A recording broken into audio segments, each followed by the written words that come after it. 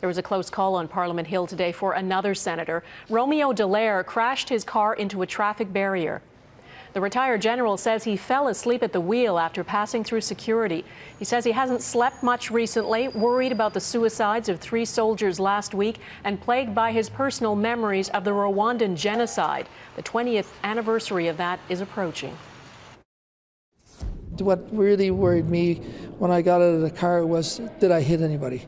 Because I was totally blacked out. I told my colleagues that I was sorry to bring such an incident to them, and that I should have been more vigilant on my ability to sustain the fatigue in the work.